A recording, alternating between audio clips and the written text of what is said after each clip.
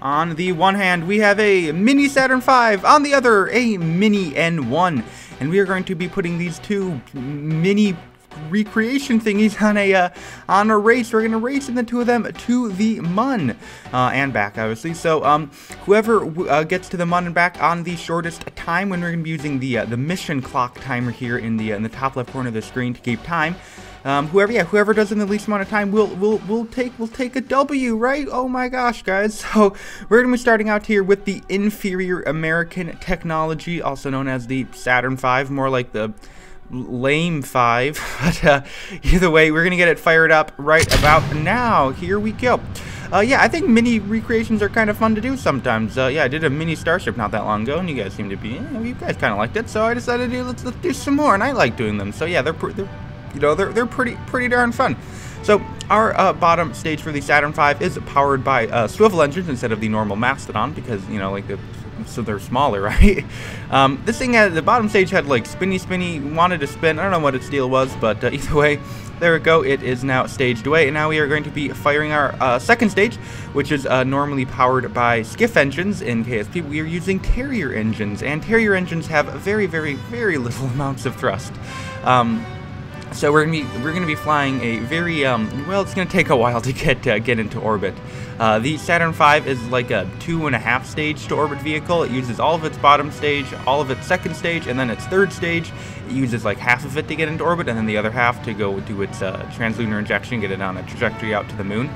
In my little mini thing, to my proportions right, my second stage, third stage rather, quite a bit less fuel than I'd like, or less delta V than I'd really like in it. So what we're trying to do is we're trying to get as much into orbit as possible with our second stage. So I'm gonna try and get as much horizontal speed as possible with the second stage, because I really want to only use my third stage to do to just get us circularized in orbit. So I want to set my apoaps with my second stage. I'm trying to get as much horizontal speed as possible, so the third stage has a little amount of work as possible. That meant I was way too low. Like, we were below 30 kilometers, and we have a really shallow ascent profile, so I have to keep like kicking the engines after I've already burned them out, or I basically burned all my fuel in my second stage. So I guess it worked out. We got there at the end. So I can kick time warp on. I'm gonna try and go pretty quick here with the time warp, because we have two rockets to get through, so these missions are going to kind of fly by. Yeah, you're not normally this quick my videos, but hey, it's fun, isn't it? I don't know, maybe. I don't know. I think it'll be cool to see who wins. I mean, I already know who wins, and it's spoiler alert, it's not actually very close. So I guess you'll just have to stay tuned, right? So now we can deploy the fairing, and you can see what I kind of made for the lander. It looks kind of weird. I tried to kind of generally make the same kind of shape as the Apollo lander. It not really, but I mean, it has the gold at the bottom, and I guess that's kind of, realistic-ish. So now we just done our translunar injection. Now we're basically out of fuel in that third stage. We can do the little Apollo reorientation thingy that it normally does, and there we go. One challenge is that we're only being one Kerbal, so it's hard to have SAS on both vehicles, because you only have control 1, so dockings are a little bit weird. But here we are coming into Zimun. While we're doing that, I would like to quickly get some plugs out of the way. So if you want to enjoy the video, subscribe buttons down there, and you could comment and like. I don't know if you want to do any of that. I mean, if you can, if you don't want to, obviously. And also join the Discord. Discord's great. We're getting a lot of people. Can't wait. It's gonna be epic to talk to you guys, and we do challenges and stuff in there. It's pretty darn cool. And I'm thinking of doing some stuff on KSP multiplayer. So it's obviously easier to do it if you're in the Discord, or you subscribe. Oh my gosh, guys, subscribe and get my free gift card giveaway. So here we are. We've transferred the Kerbal to the thing where its head is kind of popped. Slight design oversight, but either way, that thing looks kind of weird. It looks like an umbrella, or I don't know what it looks like. It's weird where the Kerbal is sitting, but here comes the lander with all the reaction wheels as it comes down to the lunar surface. I think both landers actually turn out to be really overbuilt. So yeah, we have quite a bit of delta V to play with, so we can do a nice smooth little landing. And there we go. Hey, we made it, and then you can turn off SAS. Then we can go ahead and quickly plant a flag. The flag is not like a NASA flag, it's just a random flag that I chose, because I guess I'm lazy, or I just kind of forgot to change before I launched. And then it tipped over. That's like one of a weird 1.11 bug. I don't know why it does that. Weird. There's actually a really weird glitch you'll see that happens with the N1 later on in the video, like really weird. You'll have to, if anyone can watch, if you see that part, just anyone has any idea what that is, let me know. So here we go. We are now staging away the bottom stage of the lander. Now we are firing the upper stage of the Apollo lander and getting ready to head back. Now, while I'm doing this, I want to quickly say, like, I've done quite some like versus videos before. I normally do them as like there's a split screen, and then I do both of them, and then whichever gets back first gets back. And I've gotten quite a few comments on those saying like, you know, the editing kind of screws it up. You should use the mission timer. And I said, all right, we're gonna try a different format today for them. So let me know what you guys think of this new format. I don't know if it's good or not. We do one and then the other. I feel like if we did them split screen, it'd be kind of anticlimactic, because you see the like one lands first, and you're like, oh wait, it wins, and then you're like, no, it doesn't. Look at the mission timer. That one has like 7 days on the, you know. It doesn't seem right to me, but I don't know.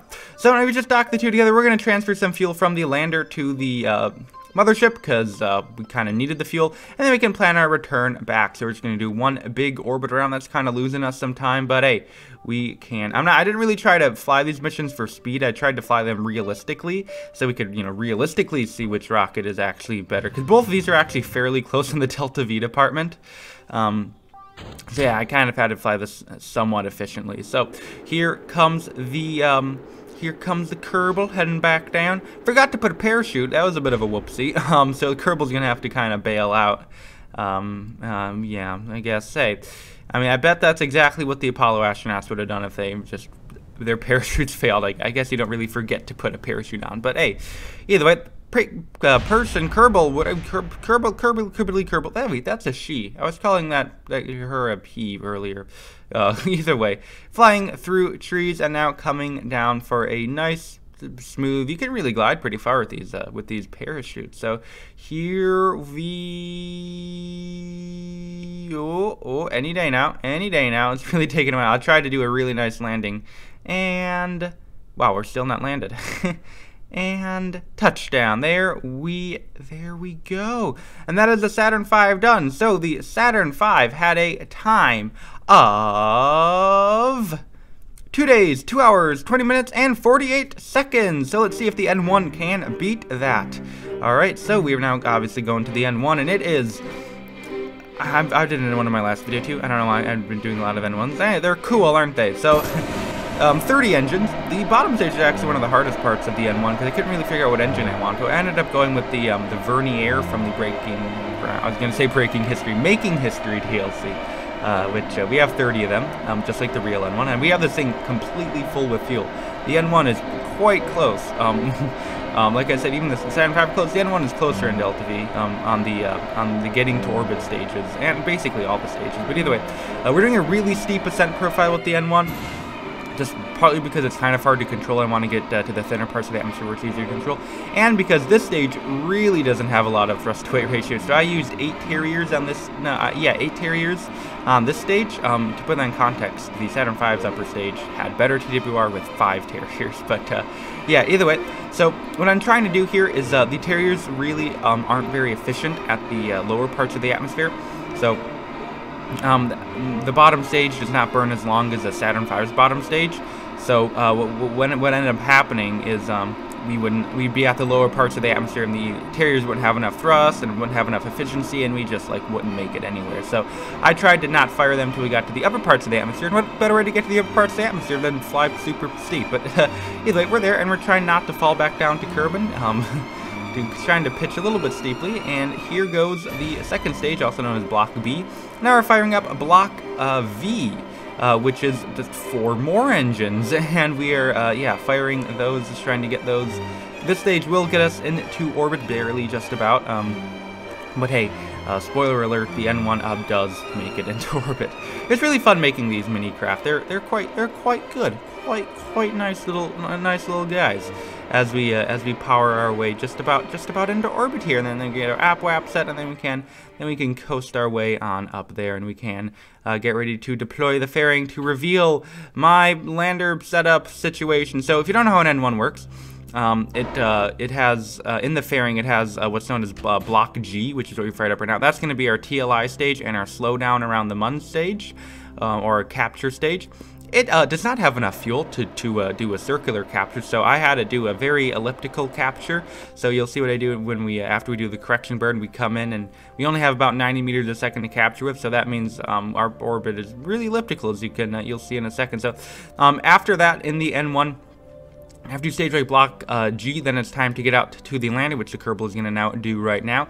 And then after the lander, on top of the lander, there's a little Soyuz spacecraft, which is just the orbital module, the service module, and the descent module, which is what the Kerbal will redock to after the lander. And the lander is also known as the LK, and I tried to also do a semi-accurate recreation of the LK. It's not at all accurate, I just kind of got the general shape, right? So the way the LK works is it's one stage, well, it's one engine, two stages, kind of.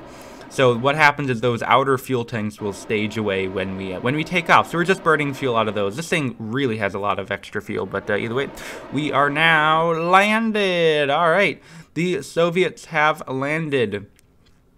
Yeah, so now it's time to EVA the Kerbal, plant that exact same flag, which I think kind of does look like the Soviet flag. That's half why I chose it.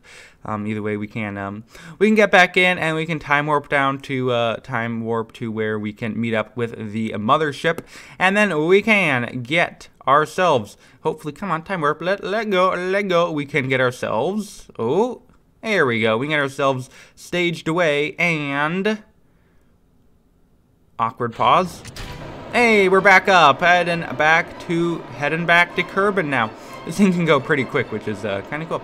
So we do have to get ourselves into that pretty elliptical orbit and dock and do a rendezvous with it. So it does require a little bit extra delta V on the lander front, but it has like way more delta V than it needs. So that's all nice and fine and dandy. Get our maneuver node set up to our burning. There we go. And we can get ourselves set up for an encounter, or a rendezvous, or same thing basically. And then we can get ourselves slowed down. One really annoyance with the lander was it only had those static solar panels, so I had to keep angling it towards the sun, or else it would run out of electricity, and it would be kind of useless. So there you go. We can just transfer out. I didn't have any room to put a docking port on the lander. In real life, the N1, they would have to do an EVA to get across the spacecraft, because they had docking port, but they didn't have an airlock. So yeah, that wasn't so good. So now we can get ready to head on back, and we can as we get back here, we can get ready to we're going to stage away the service module of the Soyuz, and oh boy, you guys don't see it yet, but look at that. The orbital speed is 0. Our vertical speed is 0, and then he went into time warp, and that happened.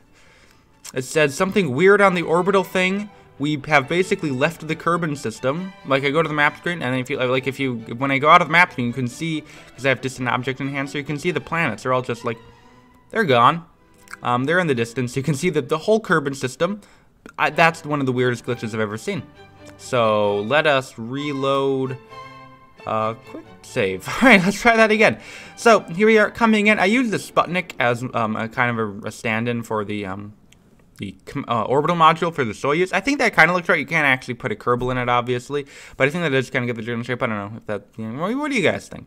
So after we do a quick aero break, we can come down head first with the Sputnik. It actually turned out to be a great heat shield, because I didn't have one on the actual descent module, which is like the cage that the Kerbal is in. So yeah, after we do that, we can get we finish our air break. We can come in for our final re-entry into the Kerbin, and normally, like the orbital module and whatever module or stage, we do have to stage them away like now, or else the parachute won't have enough. But what is going on? Our speed is weird again. Look, it's like not even really moving. Our vertical speed isn't moving. I deployed the parachute, getting weird aero effects. Nothing is slowing down. Physics are completely broken. What the crap? Well, this is where things get really weird.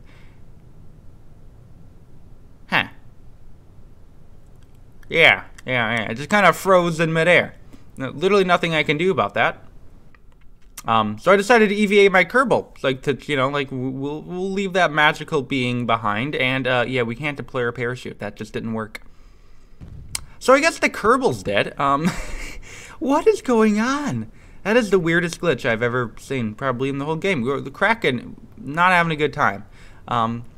Anyway, well, that's the end of the race. So let's see who won. So the Saturn V did it in 2 days, 2 hours, 20 minutes, and 48 seconds, and the N1 was 9 days, 5 hours, 19 minutes, and 22 seconds. Okay, so it's a difference of 7 days. N1 kind of got completely destroyed. Yeah. Great video, guys. Thank you for watching. We'll see you next time. Please rate or comment to this video. Once again, thank you for watching. We'll see you next time. And bye.